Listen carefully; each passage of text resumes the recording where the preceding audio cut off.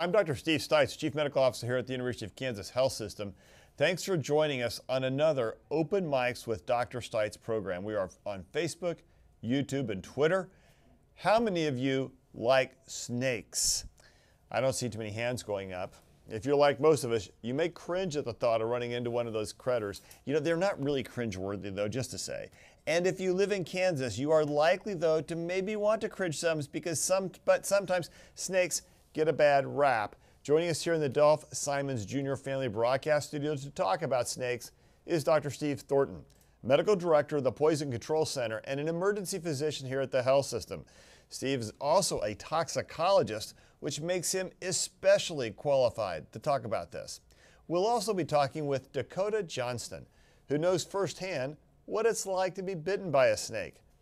And we'll be live at the Kansas City Zoo, where Alexis Del Cid will be talking with Zoo Director Sean Putney about these fascinating creatures and why they are so often misunderstood. Here's what we're not going to do. We're not going to be talking about snakes on a plane. I promised people I would make that reference today. Now I've done it. We can move on. Not snakes on a plane. Of course, we'll also be checking in with Dr. Dana Hawkinson, Medical Director of Infection Prevention and Control, to see if we're making any headway on our COVID patient numbers. Questions from our viewers are an important part of this program. We want to hear from you. Get your questions sent in to us on YouTube, Facebook, Twitter, and the Medical News Network. You can find those links right here on your screen. Let's start with a few facts about snakes.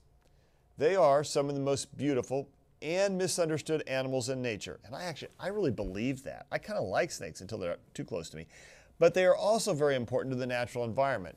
Snakes are found throughout the world, existing on every continent except Antarctica. And throughout the world, they are sometimes loved, but often feared by humans.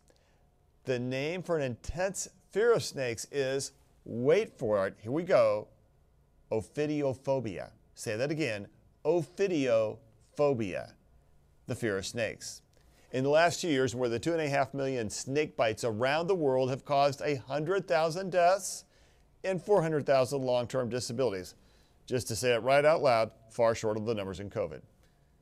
These are the often occurring in the poorest and most rural communities of Asia, Africa, Latin America, South America, wherever, and here in the United States.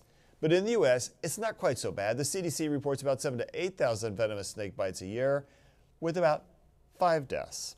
In Kansas so far this year, we've had 36 calls from across the state to the Poison Control Center about snake bites.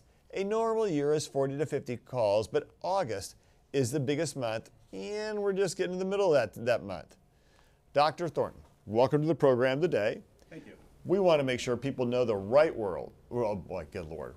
Right word, and it is venomous, not poisonous snakes. Can you tell us the difference? So yeah, that's a common a mix-up, I suppose, is a way to put it. And poisonous is something that contains a toxin like a mushroom. Like a mushroom's poisonous, but you wouldn't call a mushroom venomous. Venomous creatures have a mechanism to basically take a toxin they may have and apply it to other organisms, whether through fangs or stings. So a venomous creature like snakes, wasps, spiders, they have a poison and they can apply it in a way to either defend themselves or hunt prey, whereas a poisonous organism, if you eat it, you're going to get sick, but it doesn't have a mechanism to stab you. Thankfully, mushrooms don't have fangs. Okay, so I have a question. Do you have ophidiophobia? I do not. I've long kept snakes, all non-venomous, I will add, but I have had many snakes in my life. Okay, well, we're not going to go too far into that. But I do want to point out that the world-famous Indiana Jones did have ophidiophobia. Yes. So snake bites are rarely fatal, but snake venom can cause a serious harm. Tell us more about that. So we do have venomous snakes. We have about 6 species here in the Kansas, Missouri area. Primarily pit vipers is what we are dealing with in this area, and primarily copperheads. So copperheads are our big problem snake.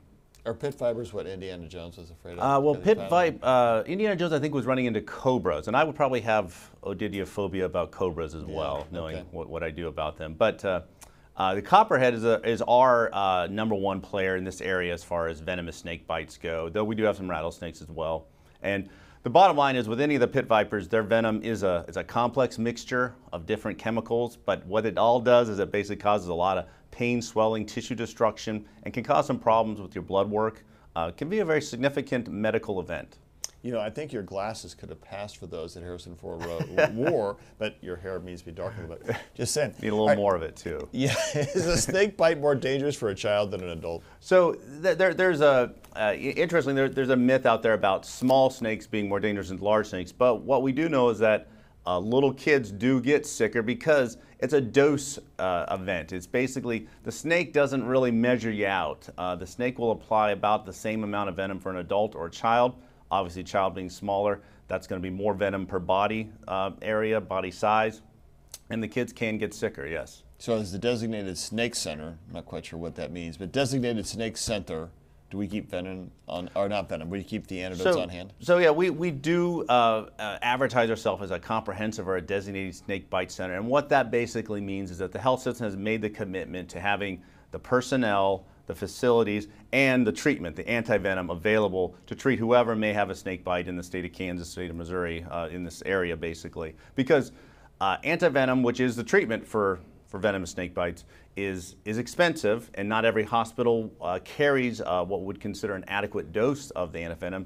We don't have that problem. We got plenty of it. We can treat people adequately and successfully. And sometimes a snake bite can actually get a lot of local reaction. You may sometimes need a plastic surgery, a lot of tissue necrosis right around the bite. It's a very, very painful, a lot of tissue destruction, exactly. You'd like to have follow-up with the appropriate healthcare professionals. Luckily, if you get to the right facility and get treated appropriately, a lot of that can be prevented. Yeah, and how long do you have to get to the right facility? It's definitely a time-sensitive medical event, and I would say you want to get to a hospital within an hour or two, because the thing about antivenom is it's not going to reverse any damage that's already occurred. It's going to prevent further damage. So the sooner the better is I think, a good takeaway. Okay, so do all hospitals have antivenom? Most will. Some of the smaller ones don't, and that's kind of where we've kind of stepped in with the Poison Center and the health system, trying to help those smaller facilities who, unfortunately, sometimes see more snake bites because they're out in the rural areas where people are interacting with, these snakes. So it's something that's not universal for sure, and antivenom is very, very expensive. I'm not going to deny that. So there's some hospitals that simply financially just don't want to make that investment. We've made that investment, and we have plenty of it. Dakota Johnston is one of our guests on the program today. Dakota, you were bitten by a snake. How long ago was that? That was back in 2017, and it was a copperhead. All right, and where were you when that happened? I was actually camping out with a group of friends. All right, how far were you for medical help? Actually, not too far. I was camping out at Clinton Lake, close to Lawrence. So not too far at all. And that picture you see there is the initial bite. Okay. Did he bite you more than once? He actually attempted to, because I actually stepped on the snake and didn't realize I stepped on the snake. So he actually was going back for a second strike. You can tell there is a third puncture mark, very slight there. So how sick were you? Oddly enough, I did pretty well through it. I'd say the worst part was probably the week after the fact of getting bit and after getting the antivenom. But the initial bite really, I did okay through, and my stay in the hospital wasn't that bad. But the aftermath was the swelling of the foot and the leg was the worst part, I will say. Did it hurt a lot at the time of the bite, I take it? So oddly enough, since I stepped on the snake and I kept walking because I didn't realize I actually got bit by a snake, it was like a very strong bee sting. So it took me a second to realize what had happened, and then I turned around and went back because it was dark and turned on my flashlight, and then I was like, oh yeah, that's definitely a poisonous snake. I think that's a copperhead. Well, it's a good thing you knew. So what'd you do? So I went and got a couple of my friends, to make sure, yes, this is a copperhead. And then several of my friends were like, oh, you can't do a whole lot for that. You just take some ibuprofen, wait it out. And I was like, I'm pretty sure that's not what we're going to do. So then I had a friend of mine take me to the hospital in the ER. And did you end up here at KU, or did you go to Lawrence? Where'd you go? No, I ended up at Lawrence. All right, and they had some anti-venom for you? Yes, yes, they do And have how, the anti-venom. and how did that go? Um, Relatively well. I only ended up having to get one dose. I know some people ended up having to get definitely more than one dose. And I spent the night in the ICU and got released the next day. I know some people have a more traumatic experience. I was lucky enough to not have too rough of a time. Excellent. We're going to go to the Kansas City Zoo in just a minute, but Dr. Thornton, talk to me a little bit. When he says didn't have to, what is the rough time people can experience? So obviously the venom of these snakes is designed to work fairly quickly. So generally, what he said about the kind of feeling like a bee sting, that's a very common presentation story. They say, oh yeah, I didn't realize I was even bit. Until maybe a couple, 2 hours later, if you don't seek care, it'll definitely, you'll start to feel it. You'll see the swelling. You can see on some of the pictures, yeah, it's kind of that bruising, that ecchymosis there. And that's what it does. It kind of begins to digest you a little bit. Very painful, a lot of swelling. And as long as you get the antivenom within a relatively short time frame, you can kind of stop that, and then your body just has to recover from it. I tell people, like for instance, where he was bitten, it's going to be like the worst sprained ankle you've ever had. It's going to take a couple weeks for it to get better. It doesn't just kind of get better overnight. But obviously, the longer you let it go before getting antivenom, the worse it can be. So now, if somebody got a copperhead bite, could they die from that copperhead bite, and how would that happen? So when his friend says, "Oh, there's nothing you do about it," there is an urban legend that you don't get antivenom for copperheads because they don't kill people, and in general that's true. But there's a lot of suffering and pain involved in it, and we do. I think as healthcare professionals, we like to relieve pain and suffering, and that's what you're doing basically with the antivenom. Studies show that folks who get antivenom get back to basically doing what they were doing before sooner. They have less disability. They need less pain medication. So there's certainly benefits for getting antivenom in copperheads. Is it life-saving? I will grant that fortunately copperheads do not kill many people, so that is good. But still, it's very painful. I would take antivenom if I got bit by a copperhead. Yeah, and you can lose a lot of skin and even have some limb endangerment. And there's cases where people just never, if they're bitten in the hand, it's just never the same after that. So it's certainly, like I said, it may not kill you, but you're going to remember it. All right, well, they may know a thing or two about snakes at the Kansas City Zoo because that's where Alexis Del Cid is live with Zoo Director Sean Putney. Alexis, how goes it this morning? I see you're holding a snake. I would never have guessed that about you. I'm just going to be honest, Alexis. I didn't see you as a snake whisperer. Dr. Stites, you know I like to live on the edge. Come on now. The only bad part about this, you guys, is I have an itch on my right eyebrow, but to itch my eyebrow, I would have to bring the snake closer to my face, so I'm just going to muscle through this. Okay. I'm holding Ron. Ron is my new friend, and I'm here with Sean Putney, who's the director of the Kansas City Zoo. How do you know Ron's a boy? You have to do a little invasive search. So Like for most snakes, yeah. You have to go inside of their vent, Oh, okay. their cloaca, and if it's a boy, they do have male reproductive parts down there. Oh, interesting. In like but the tail for most area. snakes, you can't tell a male from a female. Now, that being said, usually the bigger snakes are females because Okay. they are doing the bulk of the reproductive. This snake in particular holds eggs inside of them, so they need to be a little bit bigger. Okay. So if you have a Kenyan sand boa like this, Sand boa. that is over 30 inches, chances are it's going to be a female. So this is a sand boa, though. It is. Named Ron. Now, I'm glad you brought up the females because we have this reminded me of the movie Twins, because right next to Ron, I have Louise. This is like Arnold Schwarzenegger, and this is Danny DeVito, but reverse the genders. Louise, is she the biggest one you have here? Yes, she's about 15 feet long. She's a Burmese python.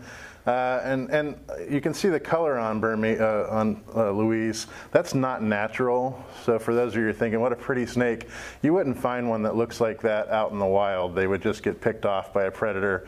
They rely on camouflage, especially when they're young, to survive, and then when they get older, to help them with their ambush predation. So Louise, that's her natural reaction to being safe? is she turns bright? No. I mean, why is she so bright? That's unnatural. That's just a genetic deformity, really. Oh, that wouldn't be good for them in nature, but that's something that you'll see in a captive environment. It's just been bred that way. So it's not a normal coloration. They wouldn't survive in the wild like that. Got it. Boy, that'd be nice for us, though, to see. You could see if you were about to step on one. True. Tell me about Ron as far as, I should have asked you this before I was holding Ron. Is Ron venomous? No, we do not have any venomous snakes here at the zoo in our collection. We do have some that are on grounds, but I wouldn't have given Ron to you if Ron were venomous. Thank you for that. Do even non-venomous snakes bite? Yes. So that's kind of a misconception that constrictors still have to bite their prey. Usually they'll be laying in wait for their prey to come by. First reaction is they bite them, then they twist their bodies around them to suffocate them, and then they consume them. So they still bite, and they still have teeth. If you were to open up Louise's mouth especially, you would see that she has some very large teeth that point backwards to her gut. Ooh, Louise is the big one. Yes. So what would I see if I opened up Ron's mouth? Same thing, smaller scale. Okay, good. That's good for me. What does Ron eat for breakfast? So we primarily give small mice to our snake collection. Okay. So he could fit a whole mouse in there. Yeah, different sizes for different snakes. Right. For Louise, it goes up to larger rats and even guinea pigs, and we'll give rabbits too. Do you feed them live prey to mimic their environment? No, so that's something that if you put live prey in, you take a risk on the animals that you're actually feeding, doing some damage to the animals that you're trying to feed. So if you put a rat in with them, rats have teeth too. So it's possible that they could bite the snakes. You freeze them. They are. We don't grow our own here. We bring them in, so they're shipped in every couple months. Like ratsicles. Kind of. In the hot. So I have one last question. Actually, we've got a lot of questions for you, Sean, but I do have a question back in the studio for Dr. Thornton.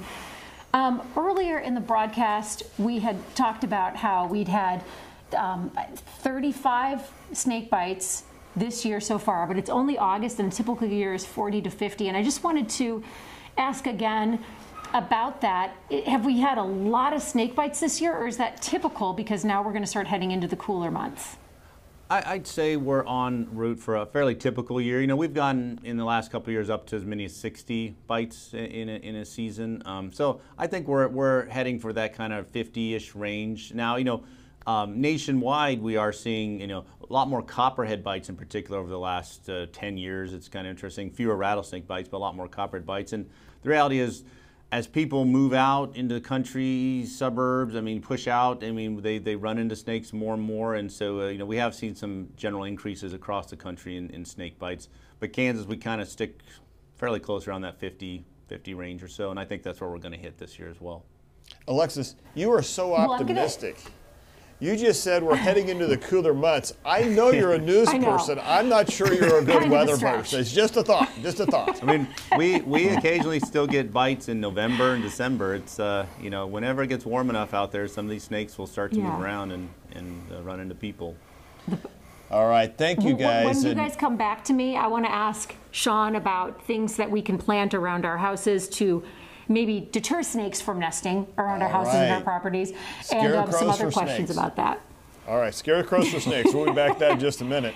We know there's probably a lot of questions out there. Let's go head over to the studio and talk to Jessica Lavelle.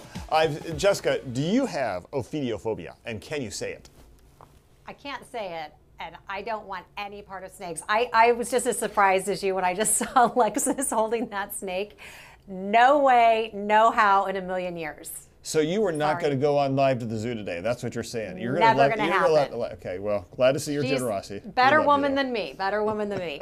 So, Dr. Stites, good to see you, by the way. We do have a few questions, so I want to try to get to these. Alice says, this is why she doesn't like snakes. Alice doesn't like them because she can't tell which ones are venomous. So, to either of our guests, how do you tell which are which? You know, that's a great question because just be honest, you don't really want to get up close and personal to figure it out, Steve. So first rule is just consider them all, just leave all snakes alone is a good mantra to live by. if you're the very, very inquisitive type, you can look for certain characteristics. Most of the venomous snakes we have in this area are going to be fairly bulky, kind of almost fat kind of snakes. They're not going to be that ribbon, fast-moving one that you see zip across your yard. They're going to have kind of a triangular head. Those are kind of more obvious clues. Obviously, if you see the fangs, you know you're dealing with a venomous snake. But in general, I think the good advice is just leave all snakes alone. Most snakes don't want any part of you, and just leave them alone. Sean Putney at the zoo. Is Sean still alive? Okay, no worries. I'll get back to him in just a minute. Okay, Jess. Okay, so question from Yen Liang. He says there are also many snakes in Taiwan, especially in the mountains. So he wants to know, what should we do if we are bitten? So what should we do if we're bitten? We're not close to any sort of medical care. So as we got it. So I just real quick. I don't think you're supposed to suck on the wound. That used to be the thing when I was in Boy Scouts a long time ago. We even had the little suction kits. Exactly, and so that's one of the big challenges with snake bites, especially in some of these underdeveloped third world type situations where there is not a lot you can do other than antivenom. What we recommend people do is basically kind of treat wherever they're bit, just treat it kind of like that's a broken limb. So you put it in a sling, you keep it elevated, and you try to get to a healthcare facility. Fortunately here in the United States, we deal with almost solely pit vipers, which do not paralyze you. However, in other parts of the world, there are cobras and elapids, which do paralyze you and present a whole different kind of problem that we don't have to deal with here, like I said, thankfully. So, when you're talking about, especially Southeast Asia, that is where snake bites are a huge, huge public health problem. It's a big, big deal there, obviously, as we talked about some of the stats early on. And really, in that situation, you're kind of depending on what snake it is, and because normally we don't recommend tourniquets. However, if it's a cobra, you might consider a tourniquet because you don't want that venom to get to your diaphragm and paralyze you so you can't breathe. So it gets really, really complicated in other parts of the world. We're kind of lucky here in the United States. And just to say, water moccasins and rattlesnakes, how are they as far as danger compared? Because that's really the other two big ones here. Yeah, exactly. So rattlesnakes are by far the most potent venomous snake we have here in the United States. There are coral snakes, which are a relative of the cobra, but they're very rarely seen, very small. It's a kind of a one-off sort of thing. But rattlesnake bites, yeah, they cause a lot of morbidity. All the mortality is pretty much associated with rattlesnake bites. Water moccasins, which we don't really have in Kansas but are more in Missouri, are reported to be very aggressive snakes. They're kind of the one that might chase you, is what people will talk about. Their bites are obviously a little worse than copperheads, but not quite as bad as rattlesnakes. Jess? Kathy wants to know, is anti-venom generic or specific to different types? And does Dakota know which one he had? Well, I can tell you here again, in the United States, we're very lucky. We have a one-size-fits-all antivenom for all of our rattlesnakes, copperheads, water moccasins. We have one, actually now two antivenoms, but they all treat all the snakes. So we're very fortunate. We don't have to know exactly what snake you were bitten by, as long as it wasn't a coral snake, and there's no coral snakes around here, so we don't have to worry about that here in the Kansas, Missouri area. So basically it is a one-size-fits-all, very effective. It is not generic. If it was generic, it would be a lot less expensive. How long did it take for Dakota to fully recover? I would say it probably took me close to a week to fully recover before I was able to fully walk again and go back to living basically on my own and by myself because I had to spend a week with my mother for her to help me. Well, we're glad you're better. Okay, Dr. Stites, I've got a couple for Sean, so hit me up when you get him back on the line. All right, we'll be back to you, and we're going to look forward to that. In the meantime, we're going to now move to talk to Dr. Dana Hawkinson, Medical Director of Infection Prevention and Control here at the Health System, with today's COVID count. Yeah, COVID count is similar to what it was and really what it has been for the last couple weeks, high 20s. Right now we have 26 active infections with 4 in the ICU, 3 on the ventilator, unfortunately, and 18 in that recovery period.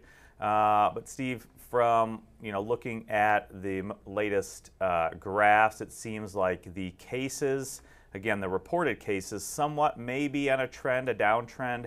Hospitalizations maybe look to have plateaued or starting that downtrend, so hopefully we can hope that those trends continue. And that's certainly that seems to be the trend we're seeing here. I mean, we got up to around 40, 45 for acutes, and now we're down in the mid-20s. So I think we're seeing a downtrend. We like that. But, you know, Fauci yesterday said, hey, we're still worried about the BA5 variant. Yeah. Yeah, you know, exactly. And I think we are getting into this kind of lame duck period as far as boosters, because there's a lot of questions, when should I get my booster? You know, really should have had that, if you are 50 and above, should have had that second booster quite some time ago. Now we're getting close to where they are hoping to roll out the this new formulation of the vaccine or booster. Again, what will the full clinical efficacy about protection from hospitalization, because we know the vaccines we have right now, if you are up to date, continue to very well protect you against hospitalization. So if we pop up the New York Times heat map, you know, I think the heat map, if you follow with us very much, you'll see there is less dark colors here. Still looking over to the kind of Tennessee, Kentucky, West Virginia, Virginia area, and Ohio. But across the rest of the country, it may be decreasing just a little bit, but that's probably consistent. It's no worse than plateaued. It's probably a little better, to your earlier points. And if you follow the numbers nationally, you'd say, yeah, things are starting to taper off a little.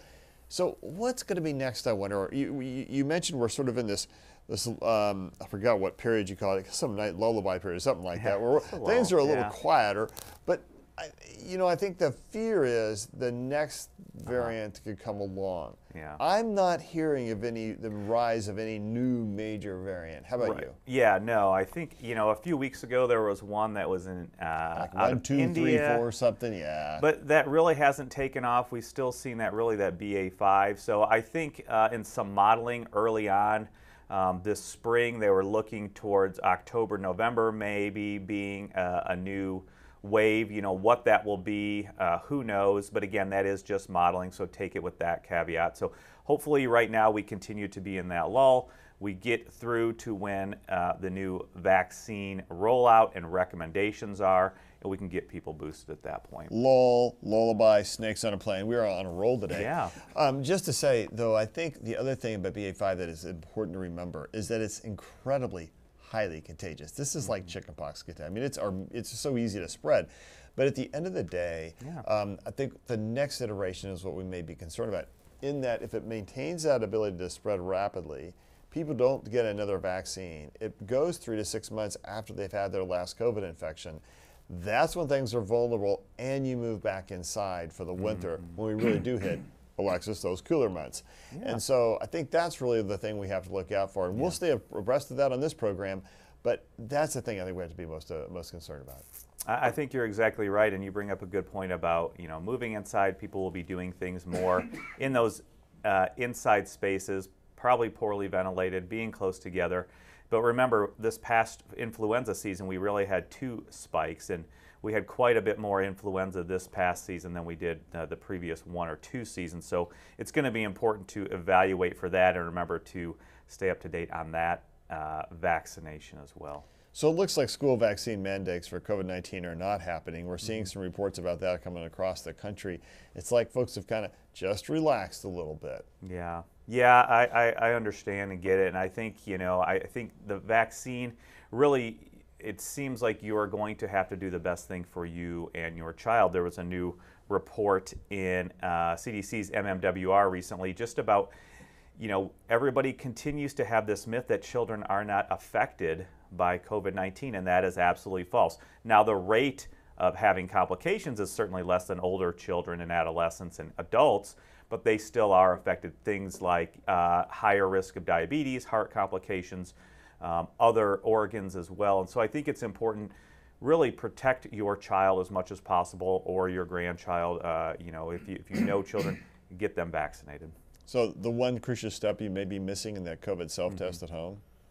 Yeah, I think we are just here. It's about what we have talked about in the cases. You know, we know the cases are probably not reported accurately just because there are less testing sites. People are testing more at home and not reporting them, or they aren't testing because they know they've been exposed and probably assume they have it as well. And so, you know, we're not getting an accurate idea of cases, but just as we have said, Steve, it's probably more an accurate bellwether of really hospitalizations at this point. And what we are continuing to see is those people that are hospitalized are either unvaccinated, partially vaccinated, or not up to date with their vaccine. Or just so very severely immunocompromised, don't respond to anything. Okay, ABC News is reporting the CDC sending a team to New York City. There was one case of polio reported there. We haven't seen polio approximately for a very long time. Yeah, this is bad news. I think everybody should take this to heart. And I say this in the context of we have vaccines to combat these vaccine-preventable diseases. I think within the last year or 6 months, we had heard a politician somewhere wanted to do away with vaccine mandates, and this is absolutely the worst public health thing to do. This is the worst individual health thing you can do for your children. Right now, we have the context of really not understanding how much morbidity and mortality, how much disease and death occurred from these diseases now that we've virtually eradicated and certainly reduced the risk of. And I think this is one more case to exemplify that if your children are not up to date with these vaccines, please go get them vaccinated. We know that the risk of poliomyelitis paralysis is about 1 in 100 to 200 cases. That's not much, but what if it is your child? Exactly. So we are going back to school. Please talk with any of your healthcare providers if you have children. Get them up to date with their vaccines. And just to say, the long-term problem with this is, I don't want to get vaccinated. It's a low risk of having polio. Okay, you may not be paralyzed, but there are long-term complications to polio. Yeah. And having been the old guy in the room, I think I'm probably the old guy in the room. When I first started in pulmonary disease, we still saw those patients who had long-term complications from the polio of the 40s and the 30s and the 50s. And it's not something you want to subject yourself to. This idea that vaccination isn't important is such a fabrication. Yeah. It's just false. Yeah. It's like, okay, guys, stay in your lane. We'll stay in our lane. We're going to talk healthcare. You stay in your lane, wherever that lane may be. And the reality is that the reason we feel safe is because we don't see polio. Right? We don't see smallpox. Yeah. We don't see mumps. We don't see much measles, mumps, and rubella. But all of a sudden, if you don't have the vaccination, you will see those things. Yeah. And the things you're going to see, because I've seen them, they're not pretty, Hawkeye. They're not pretty. And I think that's a great point. As our population grows, as our population gets older, as we continue to have more and more people who have immune suppression or immune deficiency for one reason or other, whether it's chemotherapy, whether they've had a solid organ transplant and need to be on immunosuppression, whether it's a rheumatologic disease and need to be on immunosuppression, we know unequivocally that those people are more at risk of further complications from these diseases as well. So it's important to protect other people also. Okay, just one more question for you. I shaved my head a long time back in May for that Shave to Save event, and I'd really planned for my hair to grow back, and I'm watching myself on the screen up here on the monitor. I'm seeing that my hair is not growing back on top. Is there vaccination for that? Is that under development by the CDC? What's your recommendation? I think they need to look at some mRNA technology for that, yeah. Okay, thanks for that. Glad you're on board. All right, back to our discussion on snakes now. Joining us in the studio is Dr. Steve Thornton, the Medical Director for Poison Control. He's also an emergency department physician. He's also the head of toxicology here at KU. We don't talk about that enough, but that's actually approximately a very big deal. Live via Zoom is Dakota Johnston, who has been bitten by a snake, and we're also live at the Kansas City Zoo with Alexis Del Cid and Zoo Director Sean Putney. By the way, Sean, just to say, I love the zoo. Dr. Thornton, what are some of the do's and don'ts? Yeah, I do. My kids love that zoo too. Dr. Thornton, what are some of the do's and don'ts if you're bitten by a snake? And let me guess. One of the do not do is to panic. So there's a lot of don'ts. So don't panic. Basically try and stay calm. Obviously easier sometimes said than done, but nonetheless. Don't cut it, don't suck it, don't electrocute it. Believe it or not, there was a thing going around where people were using electricity. Shock the there's a theory out there that it would denature the venom. Don't put gunpowder in it and explode it. Should I take some, ammonium and inject it under my skin? That was one of the plans. Anything that would involve injecting or cutting or sucking is all pretty bad. All you're going to do there is basically cause more damage, more infection, really cause infection. What we recommend is, again, treating it like you injured it, from a sprain, strain, whatever, putting it in a splint, elevating it, and getting to a healthcare facility where they can get you evaluated and see, do you need antivenom or not? Okay. So in the olden days, you would cut off Okay, wait a minute. I knew about that. That makes me old. Okay, so in the olden days, you cut off the snake's head and sucked out the venom from the bite. Bad idea. Bad idea. Bad idea. What about the cutting off of the snake's head? So we do get a lot of beheaded snakes that are brought in. Primarily because folks think that we need to know exactly what snake bit them, and that is not here. Again, in the United States, that's not really the case. We don't need to know if it's a copperhead, water moccasin, prairie rattler, timber rattler. It's a one-size-fits-all antivenom, so we're fortunate. So just leave the snake alone, because there's a lot of people who end up getting bit a second or third time as they go to try to kill the snake, or somebody else tries to kill the snake and they get bit. So just leave the snake alone. And get health care. So once the snake bites you, does it still have venom to bite someone else? It has plenty of venom to bite somebody else. Yes, an old wives' tale on that one too. That once they bite, they're going to die. Exactly. I had a case. I had a case when I was in fellowship where 3 Marines got bitten by the same snake. Excellent. So, yes. That was a prolific. Yeah, that was a feisty snake. So okay, what are some of the biggest myths about snake bites? Well, I think a lot of the myths about how to treat it, about in the cutting, sucking, whatnot. Really, these antivenom is the gold standard treatment. Antivenom will work for these the snake bites here, in the United States. And all I can recommend is just making sure you don't make things worse. Get to a healthcare facility, and then make sure that healthcare facility is comfortable treating snake bites. Have them call the Poison Control Center. Have them call here. We'll help walk them through it. All right. How many doses of antivenom do you give to somebody? It, to some degree, depends on how they respond. Most copperhead bites, like Dakota said, it's 1 dose and you're done. Okay. It does not take a lot. Rattlesnake bites can take many, many doses. Sometimes you're talking 20, 30 vials of antivenom, whereas with most copperheads, it's about 4 vials, so the kind of 1 dose. All right. Dakota, did you follow all this great advice that you've heard from Dr. Thornton today? Did that play out in your life? It sure has, yes. One of the biggest things that he said is that most people probably do is don't panic, because that was one thing that I knew not to do, but everyone else around me was starting to panic, and I was like, this is not what we're not supposed to do, so don't panic. All right, and now there's also an old story that you shouldn't run after a snake bite because it'll circulate around your body faster. Well, in some sense, that is true. It will spread the venom a little bit faster. It's not such a huge deal with our type of snakes. Obviously, in other countries where cobras and whatnot are around, that could be a little bit more problematic. But again, it kind of comes back to where I said, just sling it, elevate it, splint it. If you've got bit in the foot, try and get your foot elevated.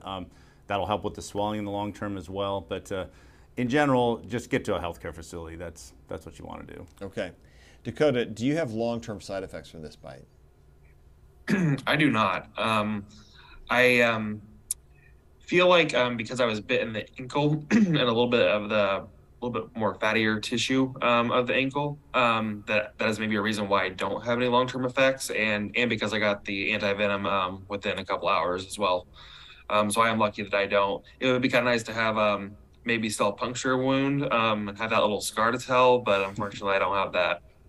All right, so now, Dr. Thornton, I'm supposed to be out camping this weekend in the Ozark Woods on a river, far from help and no way to get to a car or something in the middle of the night. What do I do if I get bit by a snake there? Well, depending on where you're bit, try to get it immobilized. Like I said, treating it like a broken limb, and then make sure you got someone who can drive you to a hospital. Okay. Unfortunately, we have not yet created a at the site treatment for venomous snake bites. Okay. People are working on stuff like that, but we don't have it readily available yet. And if I got bit by a snake and I don't know if it was poisonous, what do I do?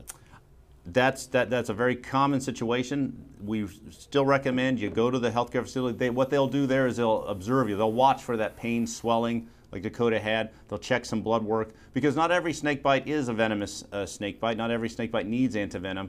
That's where you need that health professional to kind of help figure that out. So can I ice my foot or leg if I'm bit there? You can certainly put some cold compresses. We've had people, again, make things worse by freezing it. Some people burn it. So again, in general, the less is more when it comes to snake bites in the pre-hospital setting. Dakota, is there anything as you look back that you would do differently now? No, I don't think so. Other than the fact of maybe I would have had my flashlight on or had my boots on instead of my flip flops at the time. I think that's always a good idea out in the woods in the middle of the night. By the way, as I listened to your story, you were like the perfect guest, Dakota, because you did it right. And that sends an important message to our listeners. If you do it right, you can get the help you need. You can do okay. Don't do it wrong. All right, let's go back to the Alexis Del Cid, live at the Kansas City Zoo with Zoo Director Sean Putney and her new friend, Ron. Is that still Ron there, right. Alexis? Ron. You Ron and Ron have gotten pretty acquainted. Is Ron going home with you? I know.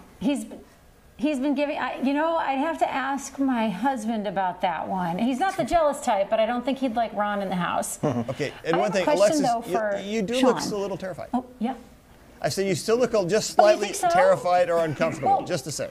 I'm alert. I'm staying excellent alert. plan. No, I asked Sean if he was giving me kisses, and Sean said that every time Ron sticks out his tongue, he's actually smelling me. Yeah, right? Right. And she's doing wonderfully. There's a lot of folks out there that we would probably shy away from allowing to hold the snake, but she's been doing great. Well, thank you for letting me hold him. We talk a lot about how to avoid snakes, and obviously you don't want to step on a snake and get bit. But what benefits do snakes have for the environment? Like, we're told don't kill spiders because they eat mosquitoes. What do snakes do? There's a lot of benefits. Mostly they're keeping the rodent population down. Okay. In fact, there are some cultures down in South America that have a certain type of snake sort of as pets around their households to keep the rodent population down. And as we all know, rodents oftentimes are bringing with them diseases Right. that are more harmful to them than a snake would be. So they're very beneficial. They have their place in the world, and just because of the look of them, they do look the creepy, crawly, and so much different than humans. Oftentimes, the first reaction from people is to try to get them off their property or to hit them with a shovel. And chances are, if you have a snake on your property, it's because they are eating things that, like mice and other rodents that you probably don't want there either. Does Ron recognize you or your scent? Probably not. I don't know that I'd give him that much credit. Maybe, certainly not me. Maybe with the other Would he recognize his staff. And like I said before, Ron is a part of or used to be a part of our outreach program. So he's very used to being handled. Yeah, he's getting more calm. He keeps going.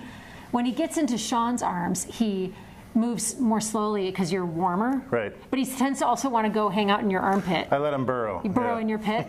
Is that because he likes to burrow in the sand all the time? Yeah, they're lion weight predators. What they do, they live anywhere from Egypt down to Kenya, and they'll burrow in the sand, lightly burrow in the sand and wait for animals to come by them so that they can jump up and grab them for their food. We talk about snakes being venomous, but I just learned that catfish are also venomous? So their spines, and a lot of people when they're handling catfish, catfish have very small teeth. Right. But if you were to hold them incorrectly and happen to get one of those spines in you, it's a very mild venom, and I'm sure that the other folks who are on the call today can go into more detail, but a lot of times you'll get some swelling associated with that. Really? Because of the fact that it was kind of injected into your skin. It's not nearly as bad as some of the venomous snakes are. But this catfish has to be alive on a hook in your boat, not on your plate where like you get poked with a bone. Correct, yeah. Okay. That's good, because I like catfish. What about if you want to plant things around your house to deter snakes? What would you plant? So I don't know that I would recommend any sort of plant. There's nothing out there that I can think of that snakes would not like.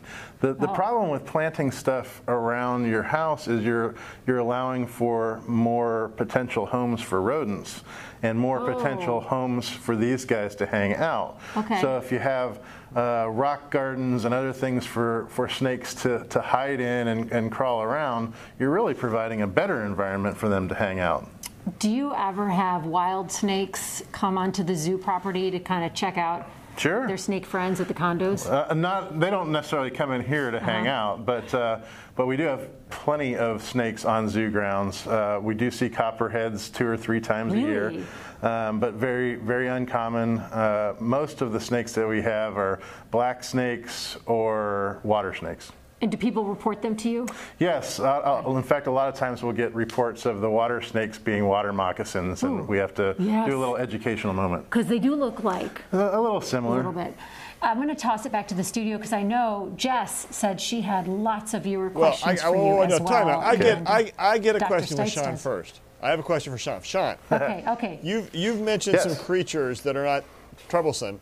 But I want to know what you guys are trying to do. One of the most troublesome venomous creatures in Missouri, chiggers. Have you solved chiggers? Oh, chiggers. We don't do too much about them. Fortunately, we do keep all of our areas that are right beside the pathways nicely mowed, so people aren't going to get chiggers jumping on them. What eats chiggers? Other insects. So, we need more of those other insects. But that's what I think. But I don't know. I don't know exactly which those would be. So yeah, they're not a favorite of mine either. Right. All right. They're not a fan favorite. No. Yeah, not so much. God did not make many mistakes. Chiggers could be one. Jess, I'm going to come back to you for some questions, either reporter or from our community. Okay. So first of all, Alexis, I have to say, like I said, better woman than me. I was kind of jealous that you got to go out there today, and now I'm watching you. My heart is racing, and I'm thinking I wouldn't have even been able to stand next to Sean holding that snake. So you are in the right spot You know what? today. Do you remember the VMAs where Britney Spears held the snake? Yes, that's you. Okay, it was this kind of a snake. It was Louise, not Ron. Okay, so I have a question about Louise, actually, for Sean, because you hear these scary stories in the news about someone having a python like that as a pet and them wrapping themselves around you. So my question to Sean, is that natural? Is that just what pythons like that do? Are they naturally prone to wrap themselves around someone, even an owner that they're loyal to? So you have to remember that many snakes are climbers, so it is common for snakes to wrap themselves around people because they feel more comfortable when they're wrapped around, so they're not going to fall. Now, ground dwellers like Louise, they are constrictors, and the bigger they get, the bigger the prey they want to have. So there have been cases where a very large Burmese python has been known to kill humans, especially younger ones. So you have to be really careful when you're choosing pets and what you're allowing them and not allowing them to do. But for the most part, snakes aren't going to see humans as a food source, and they're not going to, especially wild snakes, the majority of them are just trying to get away from you. And I'm sure that everybody would agree that the majority of snake bites happen just by happenstance or defense mechanism by the snakes. Kathy wants to know, what's a typical lifespan of a snake? Maybe, Sean, you can tell us what the lifespan of those snakes are. And then Dr. Thornton, what about just our local snake population? So a real good rule of thumb for snake lives, 20 years old is a pretty old snake, and the bigger they are, usually the longer lifespan they have. So most of your smaller snakes, the common snakes from around here, 20 years would be a long life for them. But something along the lines of a Burmese python, they might get to be 40 or 50 years old or more. Yeah, I would Ron echo is that. Fascinated with the camera. That most of our local snakes are going to be in the 5 to 10 kind of. Obviously, shorter lifespans when they interact with humans. That's for sure. Jennifer wants to know, so if somebody has been bit by a snake like Dakota, are they now immune to it now that they've had the anti-venom? And what does that mean for future snake bites? Hopefully Dakota won't have any more, but what if he did? So that's an interesting question. We don't have a lot of repeat offenders in that regard. In theory, there could be a little bit of immunity. We do know from herpetologists who've worked at zoos in the past that certainly getting bit multiple times can endow some degree of immunity, but I'm not sure if just one is enough, to be honest. You don't need a booster. Yeah, maybe there's a randomized controlled trial. Yeah, we're still waiting to enroll the patient. People in that study. Not too quick in the enrollment. Vince actually has a booster question. Do you need a polio booster? You know, right now we don't know the extent of that durability of that vaccine, but right now there is no recommendation to need a polio booster. Now, I went back to my immunization records, and you know, we used to get the oral polio vaccine, which they use in most parts of the world, especially where it's more difficult to get to those immunization campaigns and getting those out to the people. Right now in the United States, we use the injectable type, but there's no recommendation right now for polio vaccine. If you've had the vaccine, you will be protected from that disease, especially that the poliomyelitis paralysis disease. And we really don't see much late onset polio from people who have gotten vaccinated. It's not like when you hit 70 or 80. The only population that may be a risk for something like BMT and things like that, bone marrow transplants, et cetera. But really, it's not a disease we see frequently. And we would know if it was because people get such severe respiratory complications like when they do contract polio later in life as opposed to earlier in life. So. Okay, last question is from Michelle. She says that she's heard that even non-venomous snakes can carry diseases like rabies. Is that true, and how common if it is? So snakes can carry some certain bacteria. They do not carry rabies, but salmonella complicates some reptiles. Interesting though, almost all of our venomous snake bites, none of them get infected. We don't treat them with antibiotics. So that's actually one thing we don't have to worry about with venomous snake bites. But like with any animal, there's always potential for them carrying some bacteria, but rabies would not be one of them. All right. Well, this has been a pretty cool program today. I've learned a lot. I'm reminded of that song, I don't like spiders and snakes, but I've got what it takes to love you, something like that. I don't know what that song really means. It's kind of odd. The words may be a little odd. I may have messed it up. But I think that means that Alexis Del Cid is in love with Ron. I think her husband should be concerned because I think she's got a new person or a man in her life. Or snake. That's good. All right. A new man in my life. I know usually women avoid snakes, right? Well, we're here for you, Alexis. We're not causing. We're not going to cause any aspersions on your character there, though. So, yeah. Thank you. No judgments, right? Yes. All right. Let's get back to Alexis. So, final thoughts from Zoo Director Sean Putney. Sean, thank you for being on the program today. Final thoughts. Oh, thanks for letting us be a part of it. We appreciate it and hope to see you all at the zoo sometime soon. All right. I'm going to turn next to. Go ahead. Go ahead, I was just going to ask Sean, you know, if you have any message for people who are terrified of snakes, like Jess is sitting back there, and you know, I mean, I gotta say, it's really not scary when you're actually holding the snake. And it, what would you say to other people who are frightened of snakes and afraid? I mean, there's a difference between cautious and then. Well, I'd definitely say always be cautious, especially if you don't know what type of snake you're dealing with. Yeah. But just remember that snakes do serve a purpose, so just killing them for being there doesn't really help matters at all. There are ways that you can calm your fears, but you know, with a lot of phobias, there's just not much you can do about it. So I have seen some people try to go and touch snakes and to just ease their fears. But that doesn't necessarily mean that they're going to want to hold a snake like you are. Or it doesn't mean they should go out and just grab any old snake. Oh, definitely not. Definitely don't do that. Right. All right. Yeah, let's make sure we train people the correct way around that. Let's go turn to Dakota Johnston. Dakota, final thoughts for today.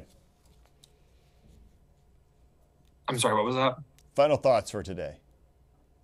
Kind of like Sean said, you should definitely stay away from snakes. Doesn't matter if they're poisonous or not. I did not have a phobia of snakes before, but I definitely do now, and do have a little PTSD from it, even though it was a smooth sail for me compared to what other people have to endure, I'm sure. All right, so now you have a little ophidiophobia, and I just want to say that word one more time in the program.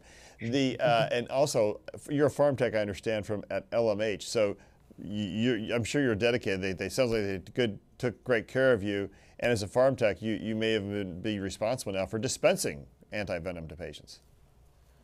Yes, I've actually never had the luxury of mixing it myself, and I don't actually do that part of the job anymore. But it does take quite a while to mix it. So that is why it's very important to get to a healthcare facility as fast as you can and get the anti-venom if need be. All right. Well, thank you for being on the program today. Dr. Thornton, thanks for being back. Yes, thank you. Final thoughts. Well, I would echo the live and let live when it comes to snakes. And if you are bitten, just stay calm and get to a healthcare facility. All right. Excellent advice. Dr. Hawk? Yeah, just good show, good information. Again, hope everybody stay safe, and we'll continue to endorse the fact if you are needing to be up to date on your vaccines, please check with your medical providers, check with your child's pediatrician, get everybody up to date on vaccines, and really they work, they will protect you and reduce those risks of those complications. Well, somehow today my final thought is this. I was trying to tie Star Trek into this because they had Gorn, which are reptiles, and so I was going to try and make some reference to snakes. I couldn't quite make it work today. Usually I can come up with strange ways to bring back Star Trek. I would like to also then hum the theme to Raiders of the Lost Ark, but I believe that's a copyright infringement, though from my singing no one could really tell that, so I think I could deny it. But at the end of the day, what I hope you take away from this program is this. Mother Nature is full of wonderful surprises, and the best thing you could do with snakes is leave them alone because they're a really important part of our life overall and the things they help to protect us from. We just need to respect that with snakes. Let's go back to Jess. Jess, what's coming up tomorrow? All right, leave snakes alone. You did not have to tell me that twice. I got you, loud and clear. Okay, so the pandemic, as we know, has caused sky-high anxiety levels for many people. We're going to take a look back at one of our most popular shows featuring a therapist from Turning Point. Jamie Kopagan had some excellent advice on how to handle the stress, and we're going to have that encore episode for you tomorrow at 8 o'clock. And of course, we'll be back live on Friday at 8 a.m., so go out there, make it a great day. More than 2 million people this summer have been impacted by air travel problems, and that's causing a lot of stress and anxiety. I'm Jessica Lovell. Coming up Friday, how to limit the mental turbulence here on the ground. See you at 8 on these social media channels. Subscribe to our morning medical update and open mics with Dr. Stites podcasts. Now, everywhere podcasts are available.